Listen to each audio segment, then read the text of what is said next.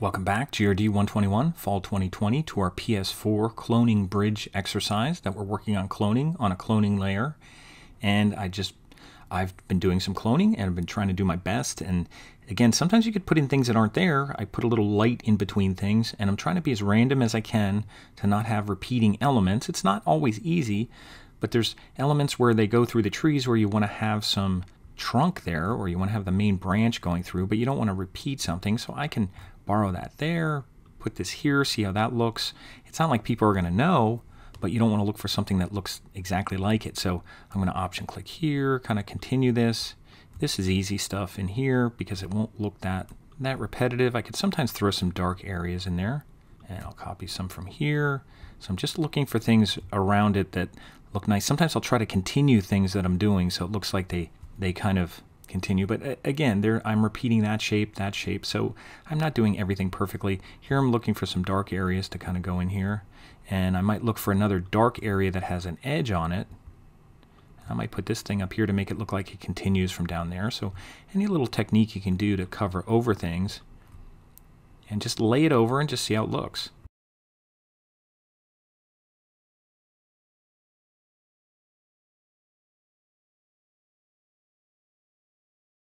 And again, I'm keeping my finger right on my Alt key.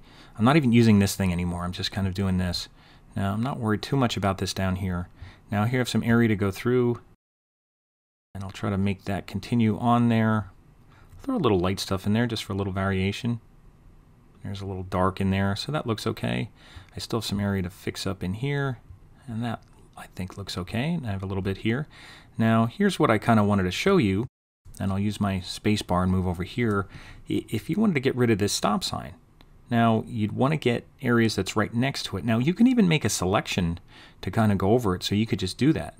And what I mean is, I don't know if this is a straight line or not, but you could make a selection here like that and kind of paint inside that area and kind of block it off. Now, or you can make your brush a little bit harder, because I know in Photopea, the selections are a little hard to see. So I'm going to zoom in even more, and what I'll try to do is sample some areas. So I'm going to go back to my clone stamp tool and make it a little bit harder, since I'm doing a harder edge.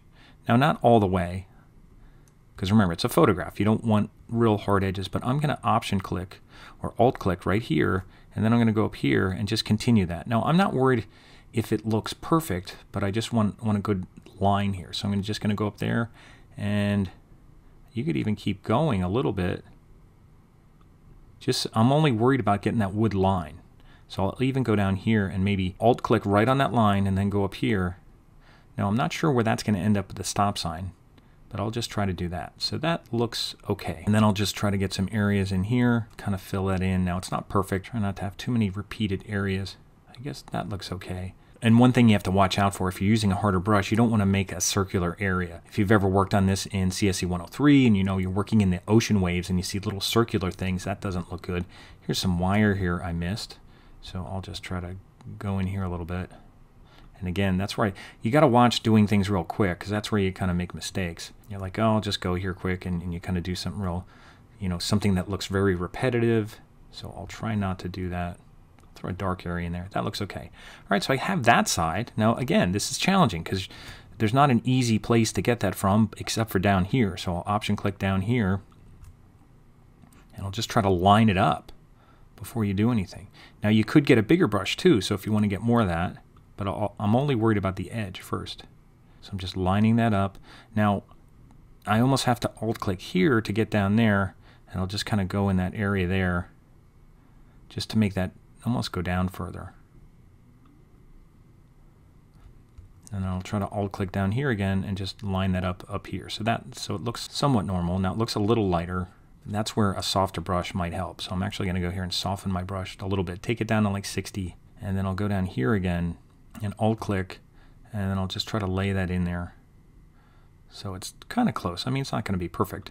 And then I'll alt click here and try to get rid of some of that stuff. Try to make the line as straight as I can. And I'll try to go up enough so it looks like the light's going up, because it's someplace there's shadow in there that's going to get covered up. So that looks okay. Now I still have some stop sign stuff here, so I'm going to make my brush smaller. I don't know if you could see it. If you ever need to make your bigger, smaller, go into an area like a lighter area, and then I'm just going to option click and just paint a little bit in here. And I'm just kind of clicking and painting over some of the red stuff. I'll leave some of the white stuff there because it actually looks like old paint or something. And again, you can make the brush a little bit bigger. You just don't want to see circles, and you don't want to see repetitive areas. So that actually looks pretty good. Now, zoom out and look at it. And if it looks okay, that looks pretty good. So I didn't do too bad with that area. It didn't take that long. Now, another area we're going to work on is over here. Now, the hard part is going through this stuff. And I'm going to do the tree stuff first, and then I'll work on the bottom stuff. And I want to get a nice area that I can see everything nice, and I'll save what I did. And you can see this isn't something that you rush through. So you're not going to rush through this. So that's why I said even if you're working in non-Google Drive, you might want to just save as PSD, download it, and if you take a break, then reopen it and work on it later. But again, some of the techniques, here's an edge where I need to get blue sky down here. So I'm going to look for an area where I have leaves that have an edge. So I'm going to make my brush a little bit bigger. I'll move it over here and make it bigger. And then you can hit this thing if you want. And maybe I'll go in here and get that area. And then when I lay it in here, you can see that I now borrowed some bottom of leaves and then sky below it. So even though it's similar, I'm even going to lay it so it kind of matches up. Now I'm not going to do any more of that, because now I just have regular sky I want to put in here. So I'll just try to throw some sky in here, and I can make my brush smaller. Some sky in there. Now I could sample some other kind of branches to go over there, but I'll just go smaller. I'm going to zoom in before I do anything else because I don't want to get sloppy.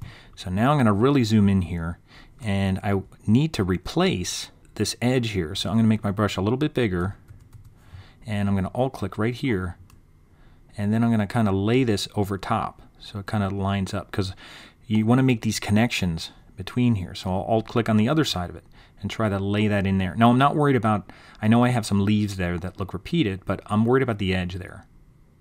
So I'm going to do that, and now I'm kind of replacing the edge, the eave, I guess, of that thing, and I'll option click here and just get rid of some of the leaves that are in there. Now my brush is a little softer, so I may make it either smaller to get in there against that edge, if you want to get rid of some of that, and go over here and get rid of some of that. And that looks okay.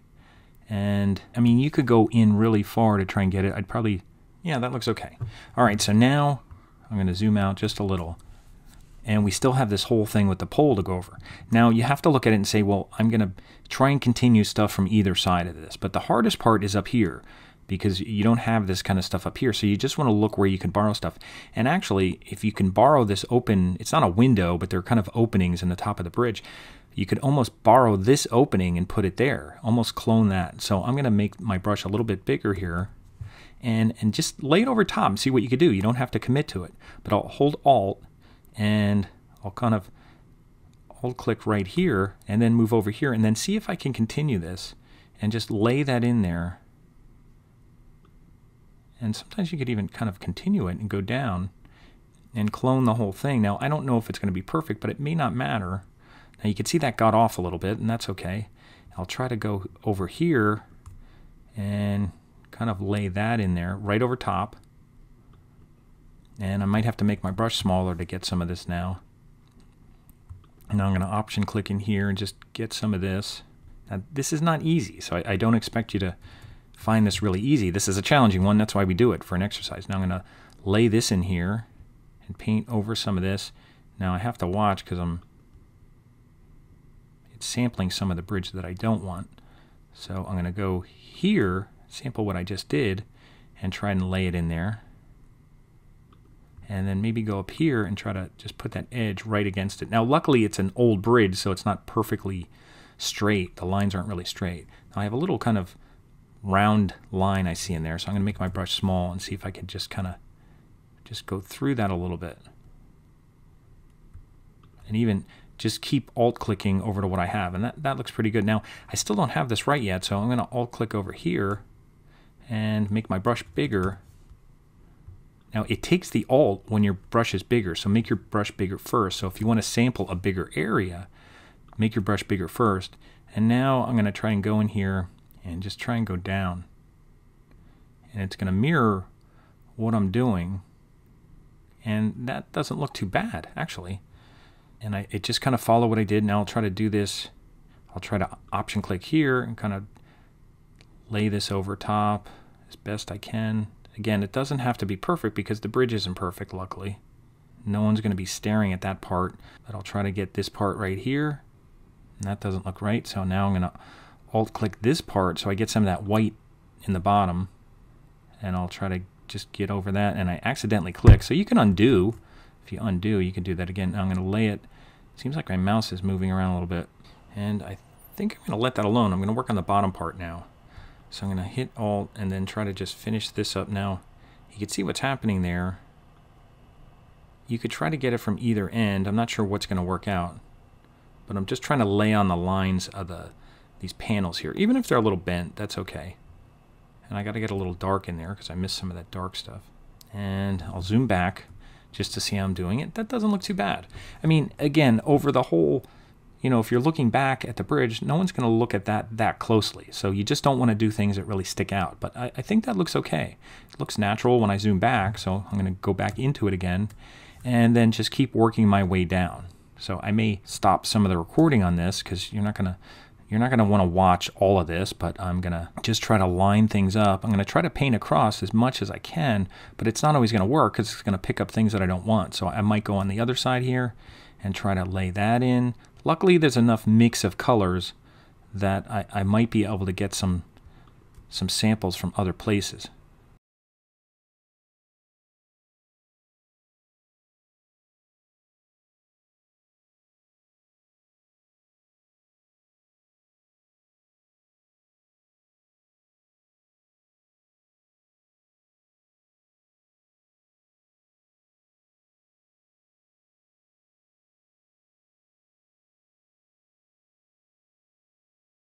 And I'll hit my space bar and kind of move, and I'm almost done here, and they're getting kind of darker down here, so it might be easier to just go across a little bit, and that looks all right.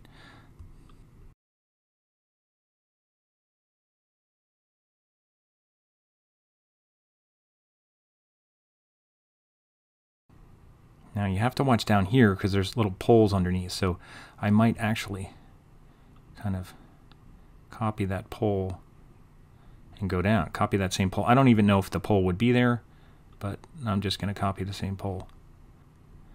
I'm not sure if anybody would even know that, but I think it looks okay. And actually, I think I'm okay because I think the pole's here. I think there's still a pole, but it's so dark it's blending in, so I can do this pretty easy. Just get rid of some of this stuff. Just put some of the bridge cement, some of this dark stuff here. Just kind of break the lines a little bit. Now there's a lot of things you could do here. You can take away these wood poles if you want. You can do all kinds of things. And there's a couple things back here, a couple tree kind of things that I might want to just work on. So I'm just going to alt click here. Again, don't get sloppy. Look for areas that kind of look different. They look like the trees could be different. So I might go up here and find a dark area that looks good in there. But don't get sloppy. You know, it looks pretty good so far. So try not to get sloppy with it. So here's a dark area. I'll just cover up that dark area a little bit. Here's a dark area up there. I could put a dark area in here, and I think I got the wires pretty good. Here's another dark area. I'll do the dark area down there. So that looks pretty good. And if I go back, I got rid of everything. So actually I didn't do too bad. It didn't take that long to do that. And you could try to get rid of these things if you want. But right now what I'm going to do, just to make the video shorter, is I'm going to save it. And I think what I'll do here, I think I'm going to take a break. And then I'll just finish off everything in part 3 of the video. I'll do the vignette, I'll do the colorizing, which won't take long, and then I'll show you how to upload it and share your file. But that's pretty much of the cloning. So we're good with the cloning, and you can go and see, wow, before, after, and you can marvel at your work that you did. So that's the end of part 2. We'll come back with part 3.